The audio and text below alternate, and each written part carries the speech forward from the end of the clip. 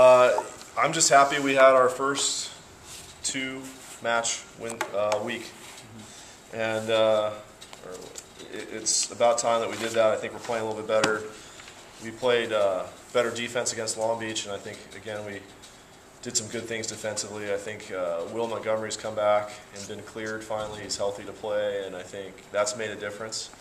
He's more experienced, and he communicates a little bit more, so it's just been a little bit more smooth and controlled in the backcourt, and we've given ourselves some more opportunities to score points, which has been our struggle most of the year. Is our offense has been okay. It's been our ability to defend that's been tough for us, so I think he's made a difference there. So yeah, good week for us. Can you talk about your defense? It certainly made its presence felt. Like I said, Monty's making a difference, and he's digging some balls, and I think some other guys are starting to dig some balls. We're going to spend some time on it. But the other thing is Kevin Carroll is starting to become a better middle blocker. He's always been pretty good from the service line, obviously, and he's always been fairly good offensively. But he's starting to get better at the net, and Scotty Kevorkian, it's his first year in the league, and he's starting to get better. He's become a pretty good read blocker, and obviously he's scoring really well from the service line. So we're doing some good things defensively, and maybe it has to do with the fact that we're getting a little bit better serving the ball and putting ourselves in some better situations. Can you talk about Carson Clark's performance? He hit great. 500 is a good night.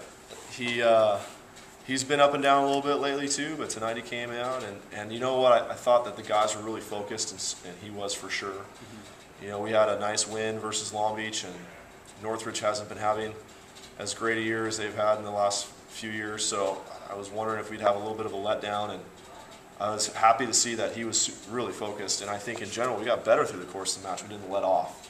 I think we hit about 300 and then 400 and then 500, so I thought we got better throughout the course of the match.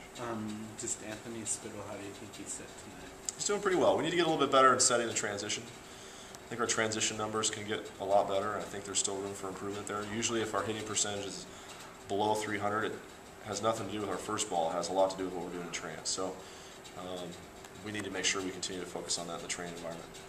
How do you continue to piece wins together like this? And you have two this week, and how do you string wins together? Each of these teams that we played, Long Beach and then Northridge and then Hawaii next week, present almost totally different matchups for us. And so the way we string these wins together is finding different ways to win. Certainly continue to improve, and we have guys on the bench that can still come in and contribute, and they're doing great things in practice, so if we need some different matchups we could do that. And Jeremy Dano should be pretty healthy by next week. He's had some problems. He's been out for a couple weeks, so having him back would help us too with some of that depth. So yeah, I'm excited. I feel good. I think the team's getting better, and that's of course what we want to see. All right, thanks, Coach. All right, thanks. Good luck on Monday.